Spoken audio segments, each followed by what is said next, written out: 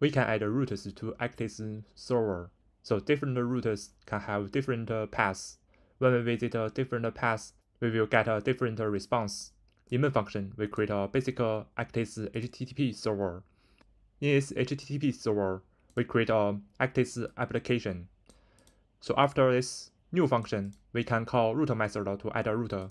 Here we add a route is path is slash. We give it a method get. Then we call to method to add a handler. We just pass a single closure as a handler. Just return a response home.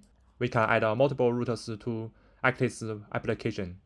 So after this route, let's call route method again.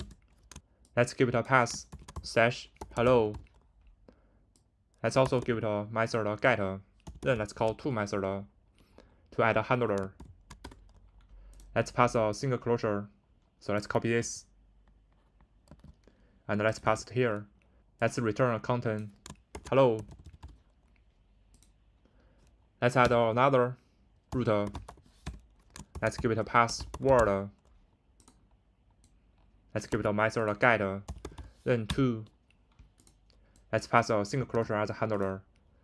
Let's return content word in this handler.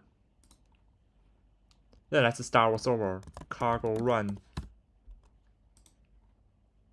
Let's go to the web browser. Let's visit localhost 3000. Press enter. So you can see it will send the response home. When we visit this slash path, it will send the response home. Then let's visit localhost 3000 slash hello. Press enter. It will send the response hello.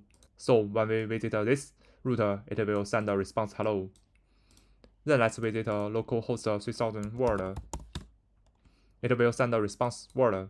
So when we visit this route, it will send the response word. This is how we add routes to Actix server. Hope see you next time.